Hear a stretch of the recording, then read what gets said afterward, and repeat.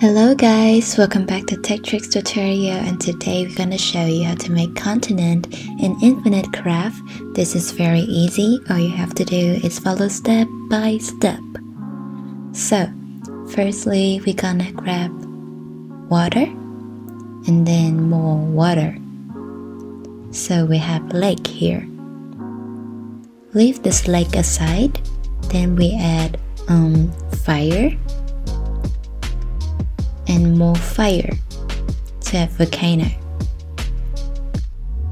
and then add this volcano to the lake to have island. Okay, so for the final touch, you're gonna grab island and then add it to the island, so we have continent. I hope this video is helpful for you. Thank you for watching, and I'll see you in the next one.